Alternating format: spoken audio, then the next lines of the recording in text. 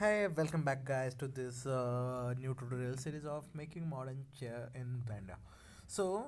As you can see, we have left over this part of the legs in the previous video.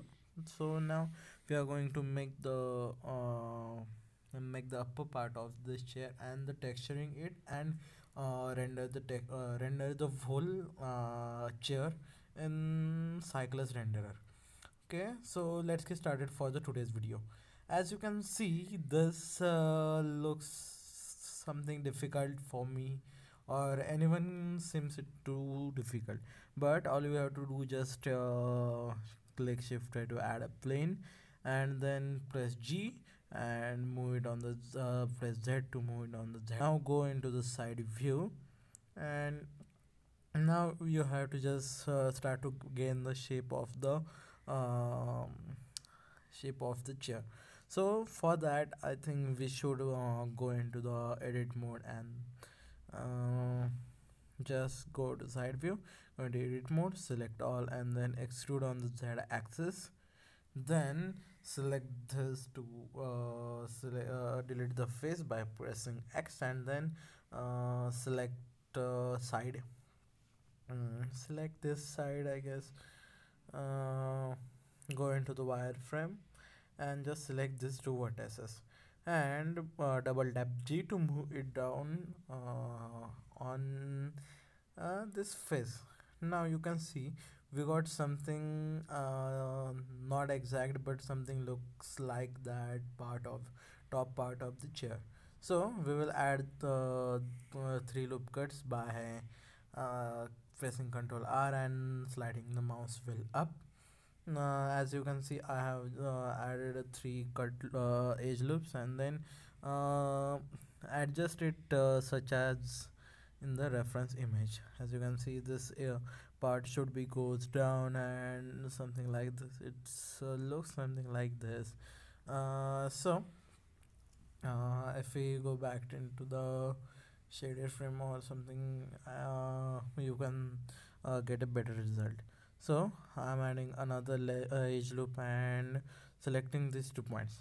Then I have problem in selecting these points, so I will remove the doubles. As you can see, remove two vertices. So then select these vertices and move it on the Z axis. Now this something kind of look at least 10% like the chair. Now go into the modifier setting and add the solidify modifier to you can see there are two sharp edges. I don't want this sharp, so I will just increase the thickness by in solidify modifier. This will just increase the thickness. I guess 0.3 is pretty good for this model. Now I'm gonna add the very common very common modifier, which is subdivision surface. Now after adding this, you can see we got uh, something like 30% of our model. Now we just have to select this and press O to go to the proportional editing, or press tap here, then scale on and scale it on the right axis. It will just the circle can be scaled by um, press scrolling down the wheel button, and it will just do anything by proportionally. Then turn up the proportional editing and move the back faces on the Z axis towards upward. Sorry. Now you can see we got something like in the reference image. So I'm just adjusting some more definites, and I guess this curve we got here or not. This is pretty good curve, some as in the reference image. I guess this is it. We got the perfect looking model of this chair stop. We have, and then if we increase the viewport level to 4, it's look pretty good. So we have to assign materials or anything else. I guess this is more 90% of our work done now. Just adjust it. Okay, move it on the, okay, alt h to unhide it. move it on the z axis, and then scale it on the y axis. So as you can see, this looks pretty good now. And just apply the pretty good modifiers. If you accidentally placed the subdivision surface above the solidify, then it's make the weird looking something kind of mesh. So just put the subdivision surface modifier at the bottom of the solidify modifier. Now increase the viewport to 4, and I guess this is pretty good looking stuff we want. And okay, that's it. I should apply the modifiers. First to apply the solidify modifier and then subdivision surface. Now as you can see, we got this good looking chair here. Modeling is done. Now if you can see, there is a nut going on here. You don't need to model it if you don't want, because it's too much details. So I'm just doing just one nut to show you how to make a nut. It's pretty simple. Just scale it, select the whole nut and then scale it down, and press shift Z to not to scale it on the Z axis, and then press E and right click to clear its movement, and then extrude something like this, and then press I to get something effect like this, and then press S on the Y axis and get this effect. Then extrude its press E to extrude it inward. It will look something like this, which is I guess pretty good for this kind of nut. Then we just have to place it on the at the right place. So just place it right here, then go to the rotate it by hitting control. You can rotate it in the 590 degree accurately, then move it, go to the downside and move it something like this, then again rotate it, plus hit control to make it movement something like this, and then go to the 3D viewport to adjust. It's pretty good. Just rotate something like this, and then okay, press shift Z and something. I think this looks pretty good, and there's not too much work to done with this screw. I don't even want to make that screw. So if we add the mirror modifier, it will not work because it's at the screw center. If you can see, if we add any of the mirror modifier, it will not work. So I'm just leaving it right here. So as you can see, guys, you can just copy it, copy the nut and place it off right over. But I don't want any kind of this detailing in this chair because it's not important part. I'm just adding some materials to by going into the material tab and name it the wood.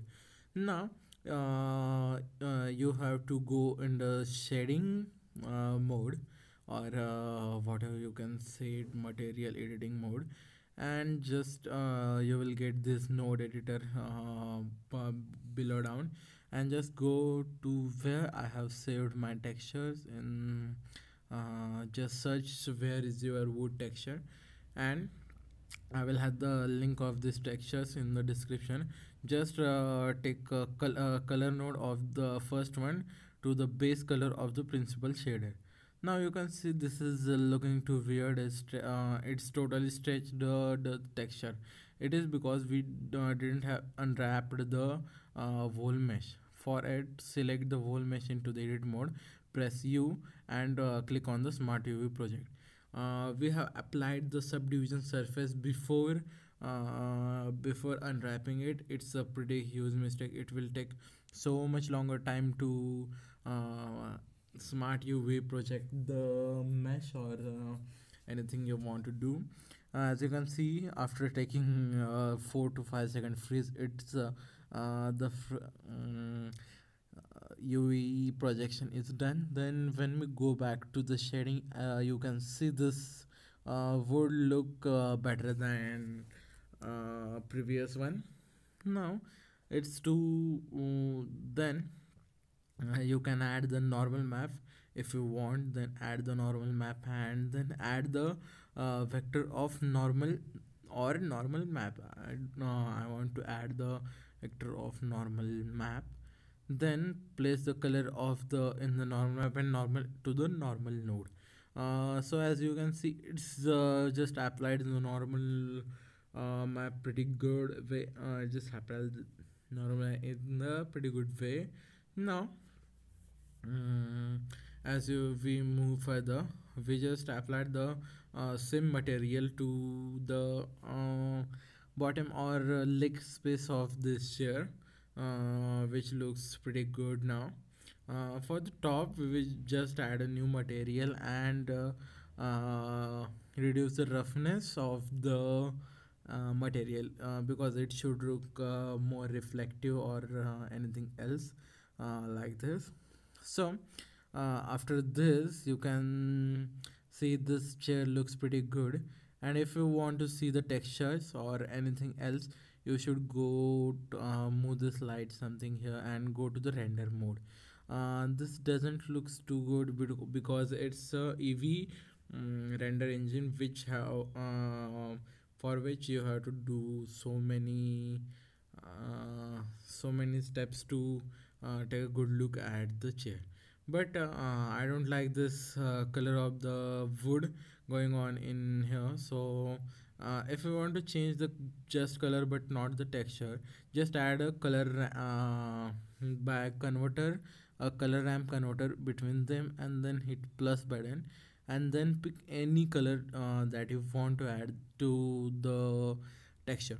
Like this I want to something like wood, light wood, what to say, something I guess not now. This is too high. mm, okay, yeah, I'm not getting what I want. Okay, this is not too good now. Okay, leave it. You can work on it pretty well and then get a nice color. When you go into the render mode and change the cycles to the change the render engine to the cycles from EV, you can get this good looking. Okay, sorry, my PC is lagging too much because of this. I have put in the render view to the CPU rendering, so it's lagging too much. And I'm just adding the plane besides the chair, and when we finally render it, it will look so good. So I guess this is pretty much good for this video. We will next in the next one. Till then, bye bye.